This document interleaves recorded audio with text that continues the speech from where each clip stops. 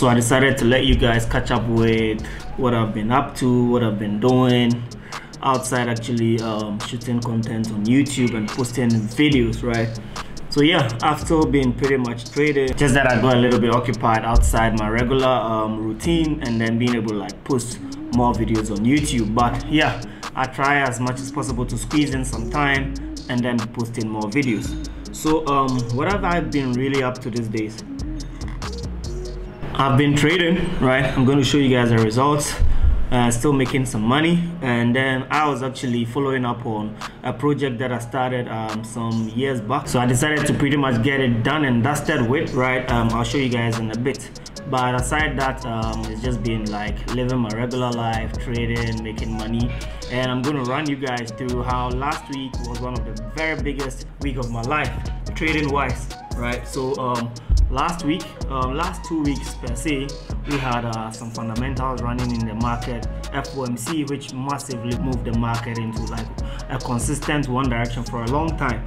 And then I was trying to catch the opposite directional movement for that currency pair, and I told you guys that I was going to catch, for the people that actually follow me on Instagram, I told them to watch out. I'm going to catch all those reversals, and most people actually didn't really have that believe that KOJO was going to be able to do that. But for the people that have been following me for a while, they knew that it's somewhat a regular thing that I do, right? So I'll show you on the screen somewhere all the trades that I took, and then the screenshot, and then I smashed more than 1,000 pip for those currency pairs.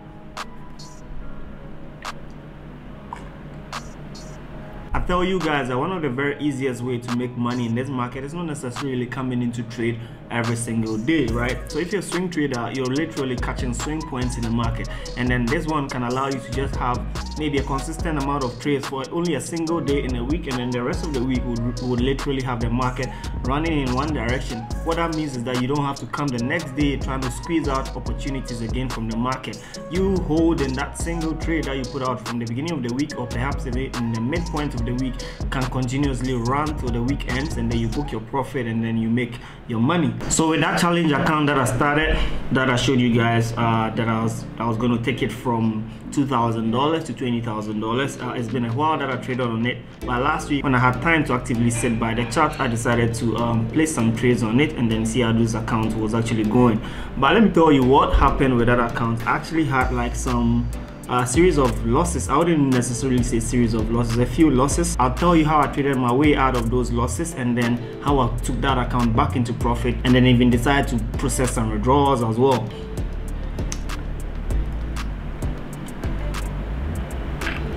So this is more of a psychological thing, right? So I tell you guys that if you're trying to flip a small account, number one rule is that you have to think as if you don't necessarily need that money, right? You cannot try to flip an account when you are so passionate, emotionally attached to that account. You're going to blow it, because for the most part, we don't always get our trades running directly into the position that we anticipated. Sometimes the market can move some couple of pips against us before putting us into profit. So if you are panicking with that money that you're trying to flip and then start going in your direction, chances are you're going to close it at a loss, and then once you close it at a loss, it moves back into your direction. You literally lost that money. The market is not going to give you the second chance to fill up your money. You got to find money somewhere and then top it up, which is like your resources going down and down, right?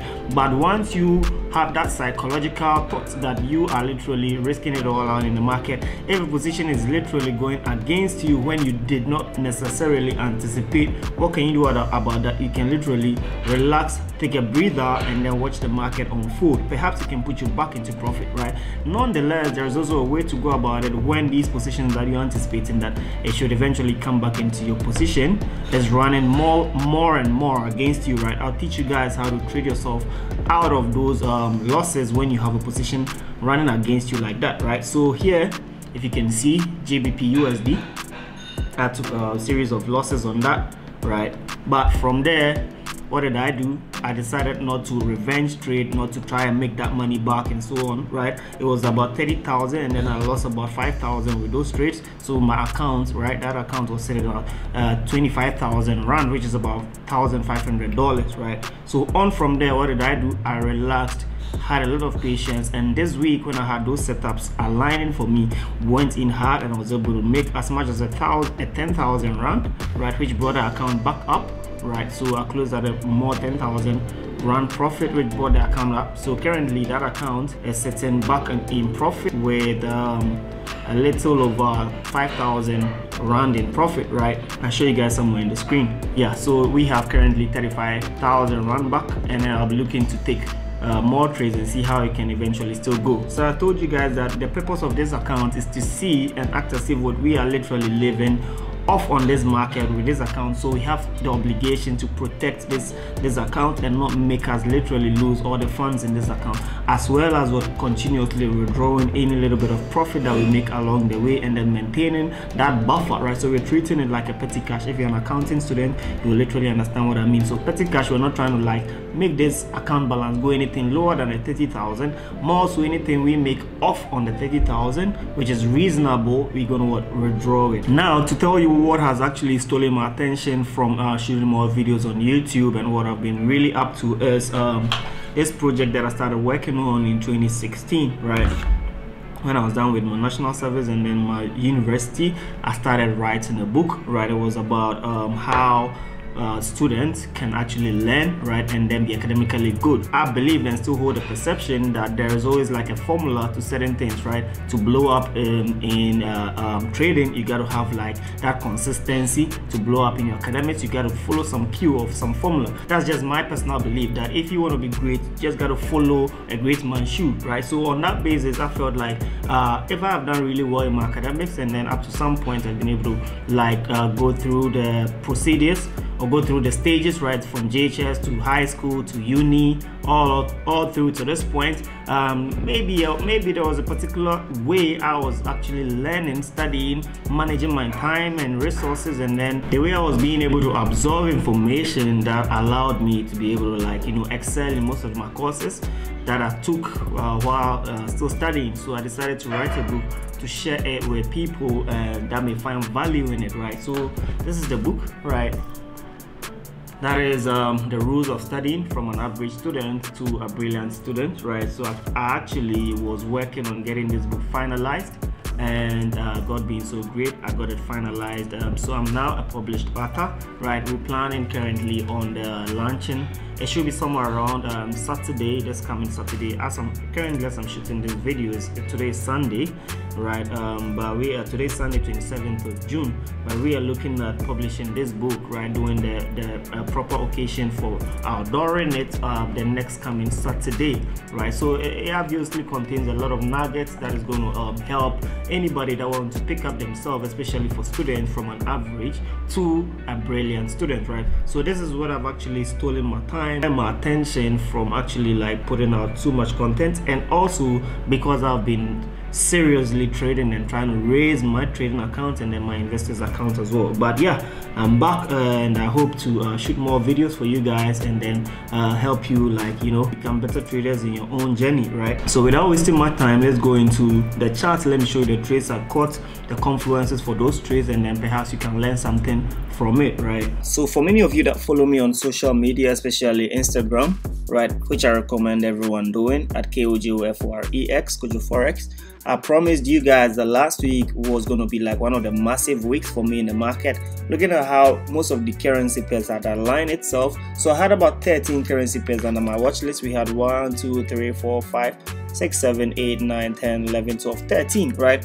And then most of them had ridden outrageously out of their trading ranges based off the back of FOMC news data that came out around last 2 weeks thereabout, right. So I looked into catching most of the reversal retracement from those huge movements that the market had traded the previous week before, right. So looking at a currency pair like, let's say, New Zealand USD, right, we could observe what this massive sell-off that happened last 2 weeks, right, and then it cuts across most of these currency pairs as well. The same for Euro USD, GBP USD, right. If you look through all of them, you can literally find what massive sell-off in those currency pairs. So based on that, I decided that when a new week resumes and I find reversal confirmations around any of them in a key area that I literally look out for trades, which I teach most of my sniper entry students, then I'm going to go in long or perhaps short depending on the trade setup that aligns, right? So yeah, I did that and I took most trades in Euro JPY. I had a very nice trade on it, which I'm going to put somewhere in the video. For New Zealand Japanese yen as well, I went in around this area, right, when I saw some confirmations here and then some other confluences that I teach my students, right? I jumped in here for a buy and then literally rode the whole trend, right? Held and rode the whole trend, or the whole swing point, to catch about 183 pips on this one, right? I still have some few positions running on it as well.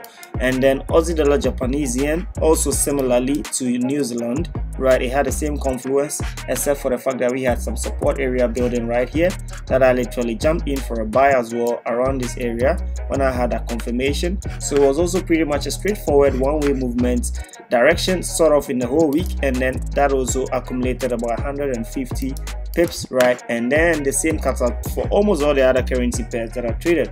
So that's why I tell you guys that when it comes to this market, you don't necessarily have to always look for trade, especially if you're a swing trader and then every single day you're looking for a swing move, because for the most part swing moves do occur only once in a week depending on the currency pair you're trading, right? That is with respect to every single currency pair. You may have just a single swing move for that currency pair.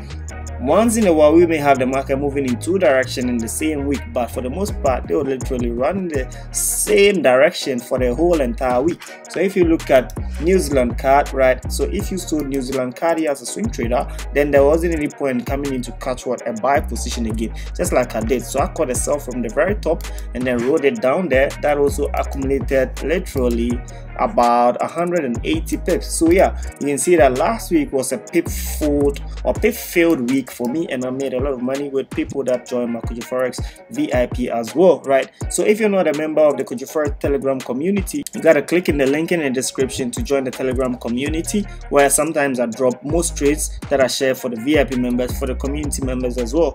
And I do a lot of giveaways and teach a lot of stuff going on in the community. You really want to be a part of this community.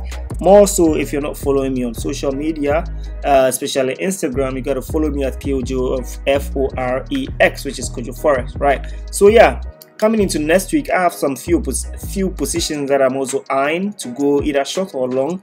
Maybe I may shoot a separate video for those analysis as well, so that you guys can have the same perspective, or perhaps compare my analysis with what you are perceiving in the market, and then perhaps look into how next week is going to go for you as well, right? So without wasting much time, I'm going to end this video here, and I'll see you guys in the next one.